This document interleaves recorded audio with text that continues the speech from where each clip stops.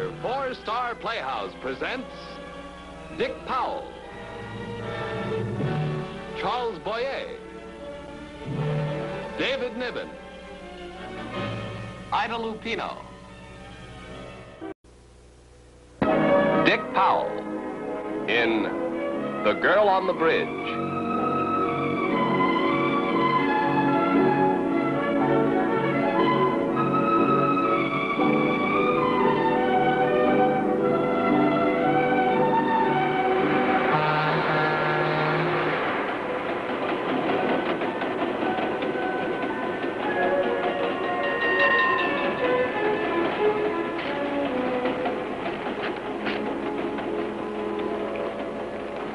There you are, sir. Thank you, sir. Perfectly all right. You may keep them if you'd like. I have a lighter. Thank you very much. You said no ice, sir. That's right, yes.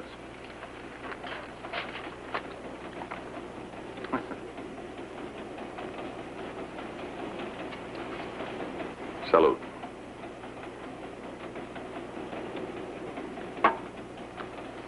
I suppose that did look a little ridiculous. Ridiculous? Not a bit. Intriguing, perhaps, is more like it. A toast to page 136. Most provocative. Haven't I seen you somewhere before? My name's Andrew Ward. The artist? I've admired your work for some time, sir. My name is Tennant, William Tennant. Oh, yes, of course. I heard you lecture last year in Chicago. That's the extrasensory perception, wasn't it? Very absorbing. Are you a believer, sir, or a skeptic? I'm very much a believer. Well, of course I am. But then it's my life's work. In fact, I've dropped everything else at the university. Must be a very interesting subject, Professor. Yes, it is. But you'd be surprised, Mr. Ward. How many people still do not accept extrasensory perception as a fact?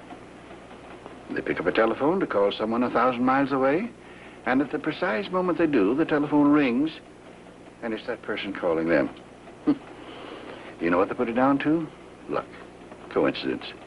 They say, how can one person tune in, as it were, on another? Something amuses you, Mr. Ward? Oh, I'm sorry. I think interest would be a better word. How about another drink, Professor? Well, Steward. Yes, sir? Would you bring another drink for the professor, please? Very good, sir. Have you ever seen this before? Charming girl, bridge, juicy apple. Yes. I must have seen that painting dozens of times. I painted it 4 years ago. And that's what you were toasting. Well, I don't blame you. That's a most attractive young lady. Well, that isn't the real reason I raise my glass. I drink to this picture whenever I see it for many reasons.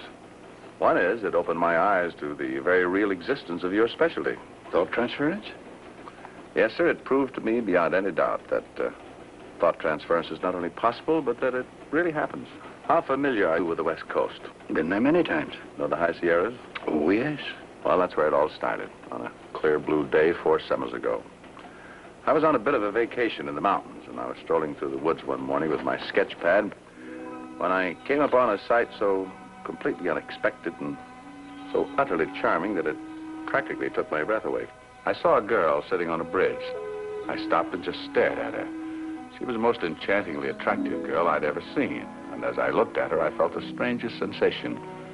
She was a complete stranger to me, and yet I knew her. Somehow, I knew her well.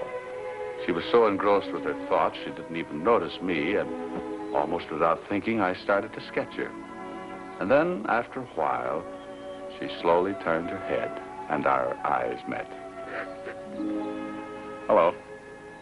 Hello. How long have you been there? Oh, 2 weeks, 2 days, 2 minutes. Please, you're moving. Now, stay just as you were. I want to get it all down, an outline. Well, then what do? You take it home and fill it in? Mm-hmm. I'll put the lavender in your dress, the green in your eyes, and if I can ever get the red in your hair, I'll put that in, too. And I hope I'll have something to look at and feel good about until I'm a very old man. Please. I know I'm imposing, but it will make such a nice picture. Just back as you were and don't move. But my back is tired. It won't be long. You must be from that artist colony across the valley. No, I have a cottage right there at the end of the lake. Oh, then you're the one that plays those lovely records at night. Some nights. I've wondered who it was. I've listened to them so many times. Last night you played Brahms. It was quite beautiful. Thank you. Head back. A few nights ago, I sat there for almost 2 hours. You were playing a whole program of French songs, remember? I remember. You see, I have exactly the same records, and the strange thing was that those were the particular ones I wanted to hear that evening. It was almost as if you knew I was there and were playing them just for me. Oh, sorry. I haven't seen you around here before. Where do you, Oh, I come here often. It's so beautiful and quiet. You should have seen the moon on the lake last night. It was incredible. I did see it. I walked up to the top of the hill around 10 o'clock. You did? Well, I was there, too. We must just have missed each other. The air was so fresh and clean. It was so exciting. I wrote a song. Is that what you do, write songs? No, not seriously. Of course not. Only last night I just couldn't help it. Have you written it down? No, that wouldn't be any fun. No, I write dozens of them, and then I just toss them away. I do the same thing with houses and clothes. Look, are you nearly finished? My back is killing me. It won't be long now. Am I easy to do? No one's easy. I wish I had a face of character, like Colette. Deep lines of living. Give it time. My face is a bore. Nothing. Empty and shallow. You're beautiful. Beautiful? You're the loveliest thing I've ever seen. This picture of you right now, I hope it'll stay in my eyes forever. What a very nice thing to say. I mean it with all my heart. Oh, there you are. I hope you realize I've been up and down this whole countryside trying to find you. Victor, I'm sorry. I didn't know you were looking for me. I hope I'm not interrupting, but we must be leaving, you know. Are you finished? Oh, believe me, I'm desolate to be of a disservice to art, but art is long and time, our time at least, very fleeting. Victor, please. 1,000 apologies. Come. I'm sorry. I'll never forget this. Goodbye. Goodbye.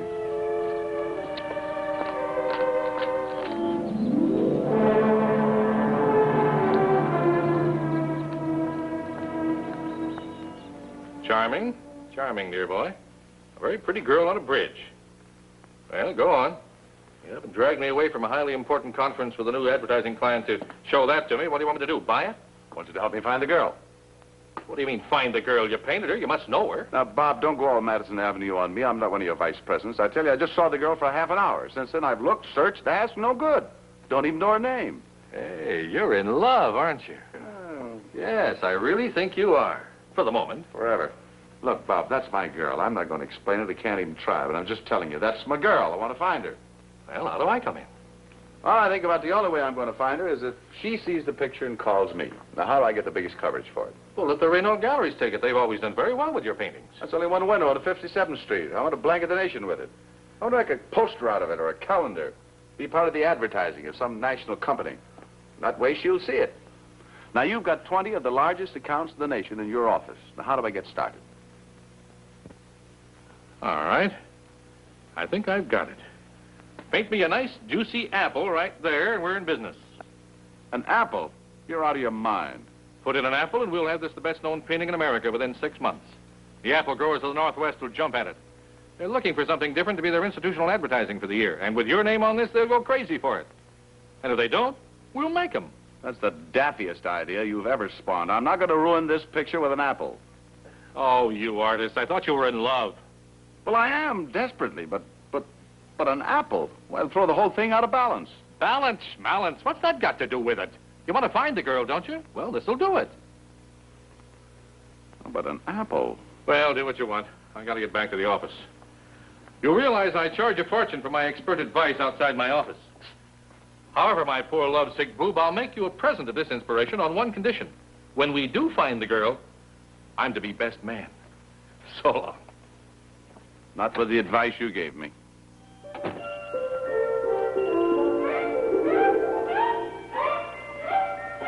Bessie. Hey, Bessie. You want something, Mr. Ward? Yeah. Bring me an apple.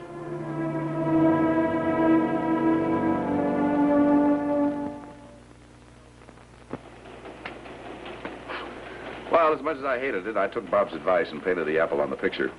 Sent it to the advertising agency, and in a few weeks, the campaign really started to roll.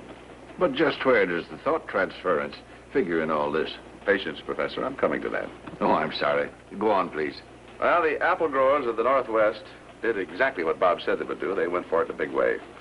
And in a very few weeks, the whole country was blanketed with a picture. You couldn't pick up a magazine, any magazine, without seeing my painting. It caught your eye from half the blank walls in the nation. You couldn't drive down a country lane without having it hit you in the face. But one afternoon, when I was rushing to keep an appointment, it did much more than hit me in the face. Stop. Please stop.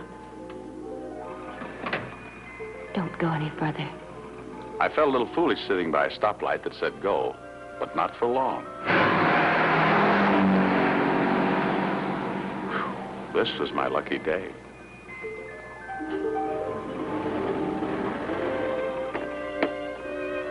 About a month after that happened, I was packing for a trip. Quite a big deal. I'd been commissioned to paint the portrait of Governor Lewis on the West Coast. You'll be gone a week, Mr. Ward? More or less. I'll let you know. Hey, I'm going to be late. Would you call downstairs and get me a cab? All right, Mr. Ward.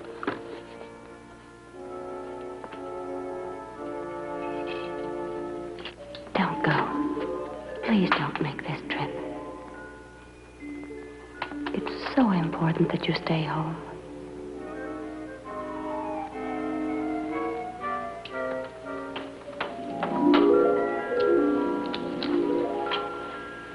What's the matter, Mr. Ward? Bessie, did you hear anything? No, did you? Well, I think I did. It was me, silly. Well, the cab's downstairs at the door. Tell them to let it go. Let's go, but you'll miss your plane. Never mind, I'm not going. You mean you're not going to paint the governor? No, I've changed my mind. Wish I knew what got into you.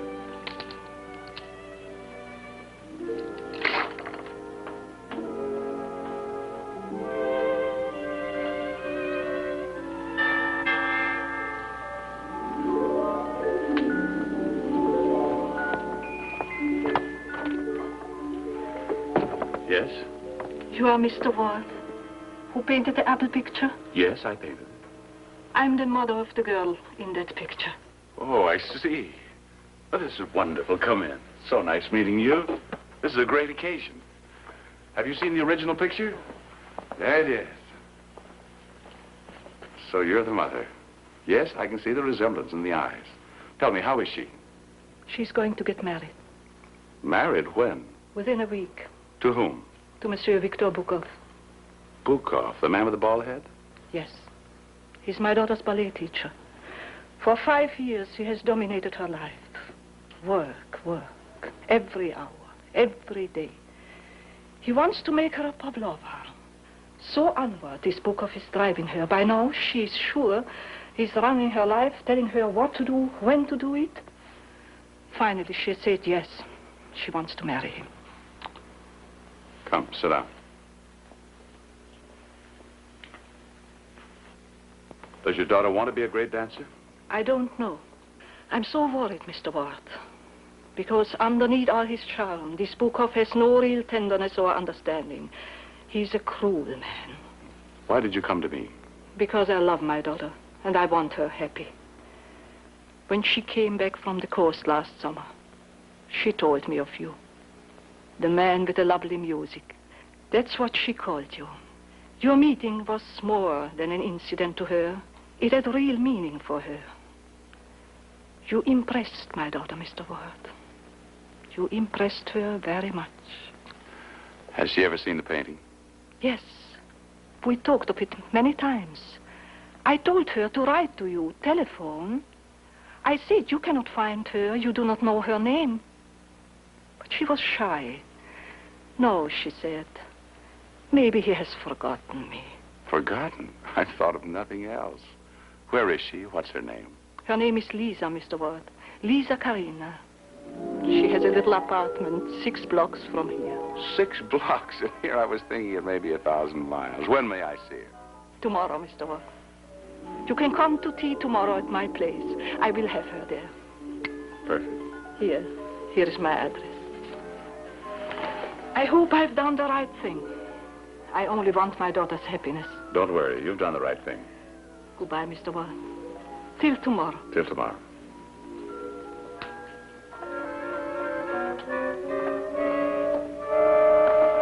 Mother, you shouldn't have done this without asking me. Now, Lisa, a man is coming to tea, that's all. But you made him come. You trapped him. He has to come. He wants to come. Well, I'm leaving. I'm sorry, Mother, but...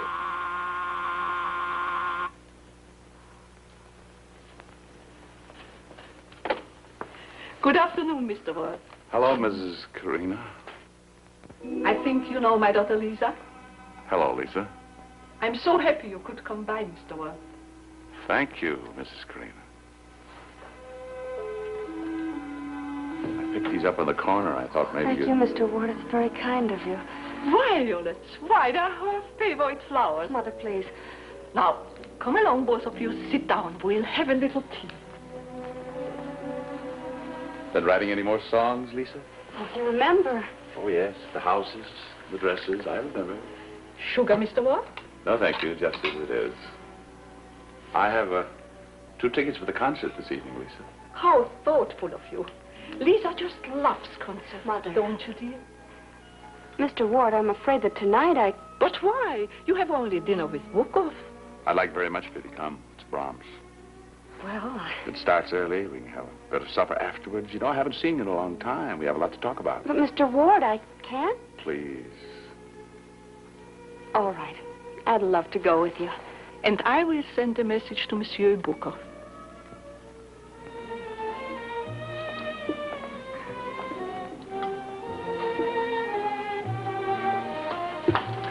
To your mother. Lisa. I don't know what I've been calling you all these past few months. Darling, I guess. Just darling, but Lisa's good. It's right. Wouldn't want it anything else. Lisa and Andrew. Nice? Very nice. Oh, I've waited a long time for this. And now it's too late. Oh, Andrew, don't you see? I didn't know I'd ever see you again. But when you saw the apple in the painting, didn't you realize I was trying to find you? It was the only way I could think of. I thought you'd just see my name and... But I wasn't sure. How could I be? Just those few minutes. That's all we've ever had together. I know what it meant to me, but... It meant the same to me. Darling, I've loved you since the first and last time I saw you. Loved me? Without even knowing my name or anything about me? I knew all I had to know. I knew that you were gentle, and that you understood moments, that they had to be caught and really lived. Don't say any more, Andrew. Can't you see it's impossible? Impossible? Why? Long ago, I made a promise to myself that I would never let anything come between me and my work. This, promise, did you really make it to yourself? What do you mean? Or did you make it to Bukov? No, it's not that. Lisa, darling, listen to me. Someday you may become a great artist, maybe not, I don't know. But I do know there's something greater between us than your career or mine. It's that something that made me hear your voice. Not only in my dreams, but right in my room. I've looked at that painting of you, and suddenly you've become real.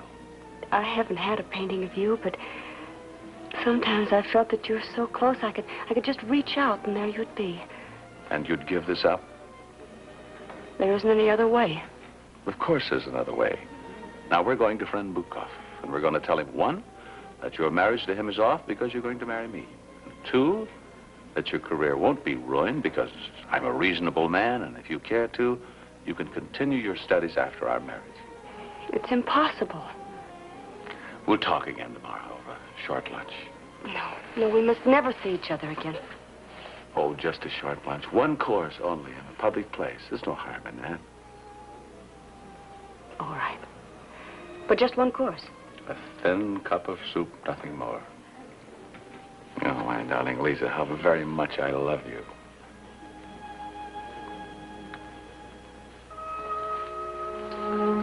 Good night, Mrs. Andrew Ward.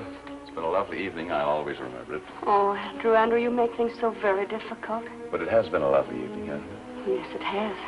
Good night. Till lunch tomorrow.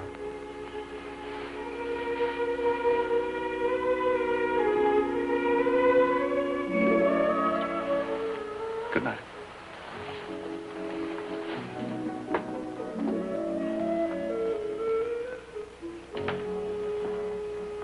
Good evening. Victor. Mrs. Andrew Ward. Oh, yes, I've been watching you all evening. Your mother's a very poor liar, my dear, so I easily found out where you had gone. And I watched you and your admirer. Concert, dinner at Michelle's, very charming. Quite touching. Also a little childish, I think. Victor, I've got to tell you something. No, I must tell you something, Lisa. You don't have time for this nonsense, this puppy love. There are only two things in your world. Your work and me. I think you will not see this young man again. Please, it's very late. Can't we talk it over tomorrow? No, we'll talk about it here and now.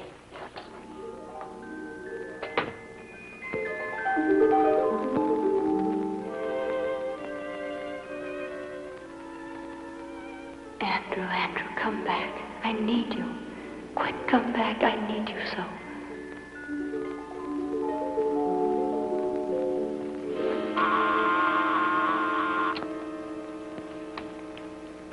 Lisa. Please, it's late. I can't see you. Can't see me? Well, someone's mixed up. You sent for me. You did ask me to come back, didn't you, Lisa? I wanted you back. Yes, I did call for you in my thoughts. Well, I heard you. Here I am. Lisa, come away. Ah, Mr. Bukoff. What kind of insanity is this? Well, good evening, good evening. I had planned a little interview with the three of us. Not so soon, perhaps, but this will do very nicely. No, it will not do very nicely. Lisa is tired. And you and I, my friend, have nothing to discuss. Nothing whatever. Lisa, my dear, go to your room.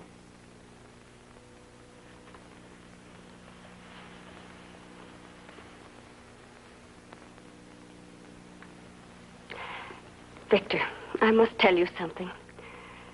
Andrew and I are going to be married. Good girl. Oh, you must be crazy. You think I will let you throw yourself away? To give up the great career I have planned for you? No, there's not going to be any great career. I'm going to tell you something I've never told a living soul. I've even tried to keep it from myself, but I can't. I don't like dancing. I don't like it at all. It bores me. Oh, this is blasphemy. You're not yourself. Oh, you're wrong, Bukoff. She's being herself for the first time in her life. Will you keep out of this? Lisa, get rid of this man at once. I order it. Oh, come on. Nobody runs around talking like that anymore. How dare you speak to me in that fashion? Well, if you're going to act like a third-rate Svengali, it's the only way I can speak to you. Oh, will you get out of here? I'm awfully sorry, Lisa. Not a very dignified exit, old boy, but it's the best I can do.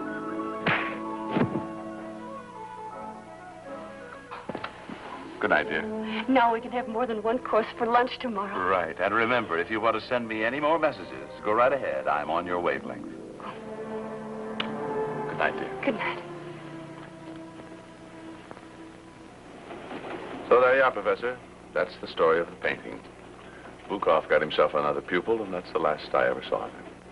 And that's why I toast the picture. If I may, Mr. Ward, I'd like to join you in that toast. I'd like to drink to the girl on the bridge. Did you call me, dear? Oh. Professor, see, I heard every word we said. Positive proof that your theory works. Darling, may I present Professor William Tennant. How do you do, Mrs. Ward? How do you do, Professor? How very nice to meet you. It's nice to meet you, too. I wonder if you'd both do me the honor of being my guest for dinner. We'd be delighted. May we have more than one course? Yes, Mr. Ward. You may shoot the works.